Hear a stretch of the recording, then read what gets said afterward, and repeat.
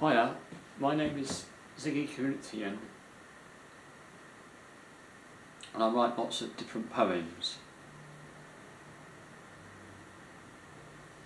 And the ones I do some artwork. And this one's called Pine Trees because it's referenced in this poem. Right, as I say, it's called Snowball. I think it's fairly explanatory. The snowball gathered at such an amazing of snow. It glistened and shone like a diamond and stars.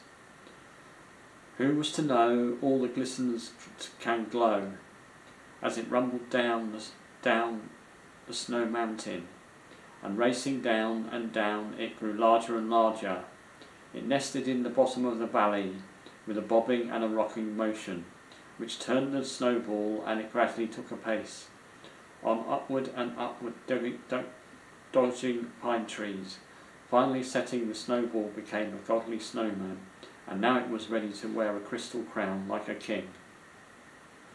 I really like that. I hope you do. Thanks for listening.